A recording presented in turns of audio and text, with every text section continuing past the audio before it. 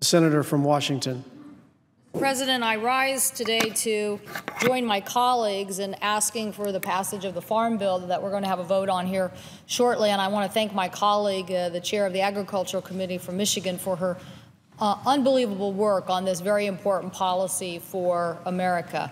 I know she understands these issues well because while everybody thinks of Michigan as a manufacturing state, it also is a very big agricultural state, and we share a lot of the same crops, being kind of on a northern plateau, so apples and wine and a variety of things. And I want to certainly thank her for her help and support on getting an important new program in our school lunches for very nutritious peas and lentils called Pulse Crops, and to thank her for her help on that.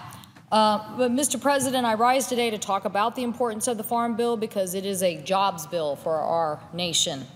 2 years ago, I joined my colleague, Senator Johans from Nebraska, and sent a bipartisan letter with 44 senators saying it was time to act on the Farm Bill because we thought it was so important for our economy as we were still struggling coming out of a recession.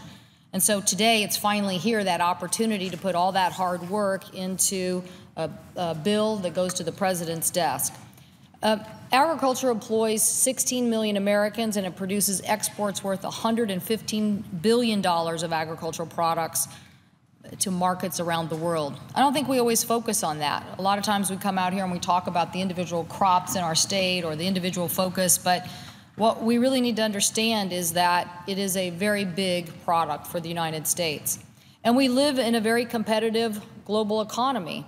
And one of the biggest advantages that we have in that global economy is that we in the United States of America know how to grow things. So the emerging middle class around the world can now afford to eat higher quality products.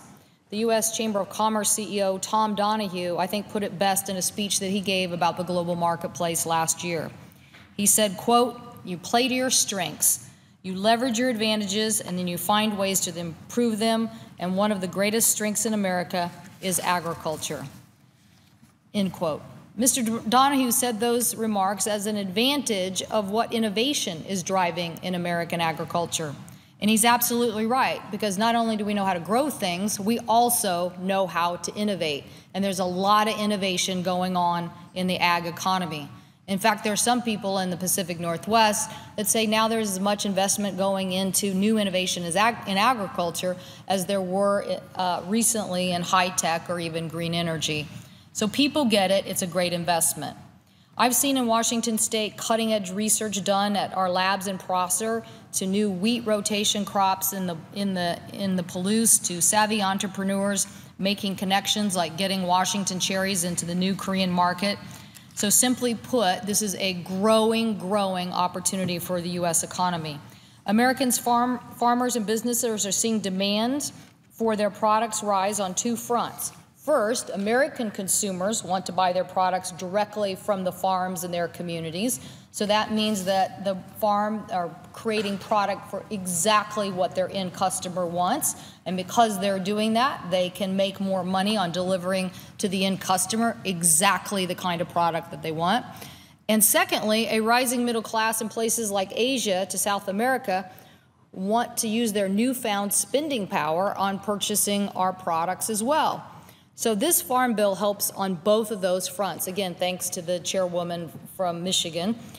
It helps get more goods to the market, and whether that's a farmer's market around the corner from your local supermarket or whether that's a new market in South Korea.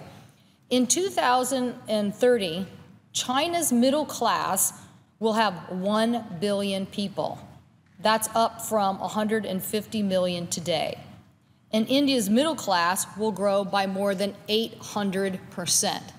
And maybe because we sit on the Pacific, just like the presiding officer, you know how important it is to get products to those marketplaces. In 2012, the United Nations reported that the world will need 70% more food by the middle of the century. This is a tremendous opportunity, but only if Congress acts today and passes the Farm Bill. We need to maintain our investment in research and export so American farmers can thrive and win in the expanding global marketplace. I'm confident if we do that, our farmers and our businesses and we make sure that they will have a level playing field. If they do, then we will win. But other countries are playing for keeps too. Every farmer around the world wants access to that rising middle class.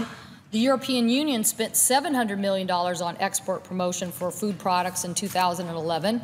That's nearly 3 times as much as America spent. And China is planning to boost its agriculture investment over the next decade. It's a sentiment that I heard in October when I visited one of our wholesalers when he was talking to an overseas client.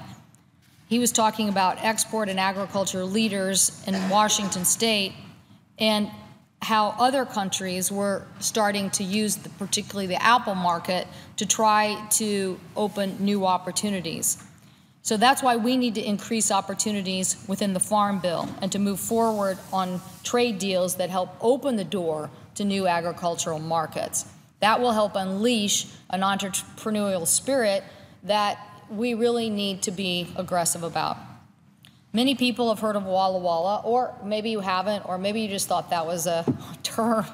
But Walla Walla is a great community in the southeast corner of our state with 30,000 people, and it is deeply, deeply tied to the global economy.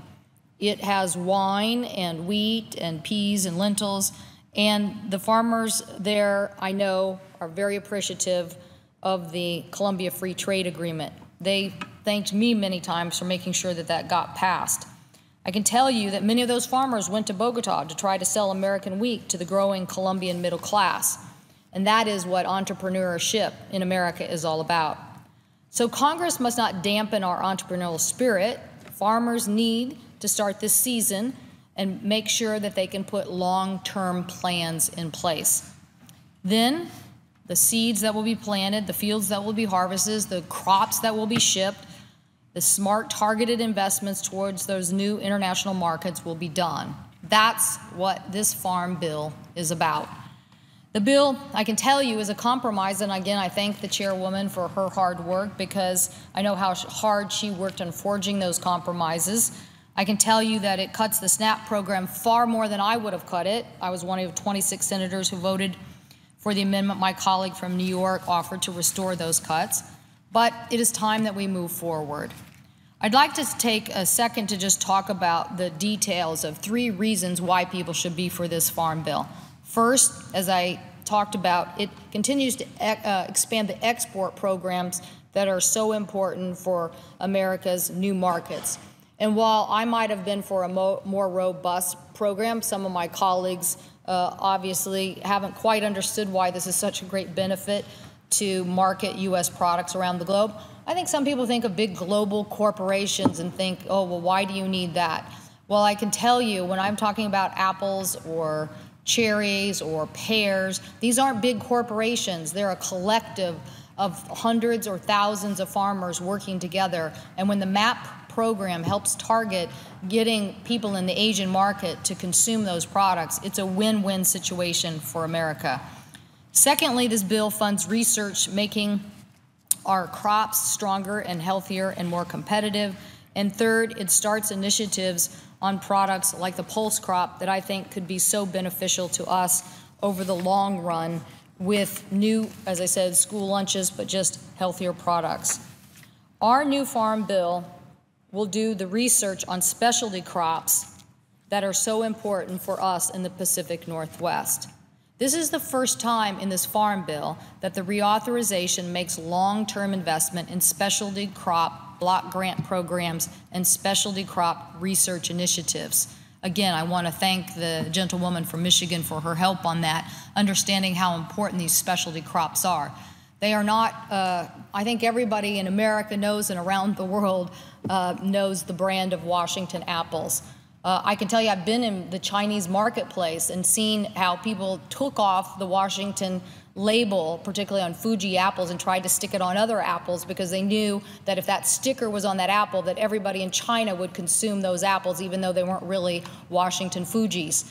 So what this specialty research initiative does is said that we are going to not let apples and pears and cherries basically constantly fall off the radar as it relates to research, but they will be a permanent part of a program for research and have a block grant program so that they can basically continue to do the research that's needed. And again, if any of my colleagues have ever had a chance to visit the research facilities within their state, they'll know what I'm talking about. If you haven't, you should go and do it.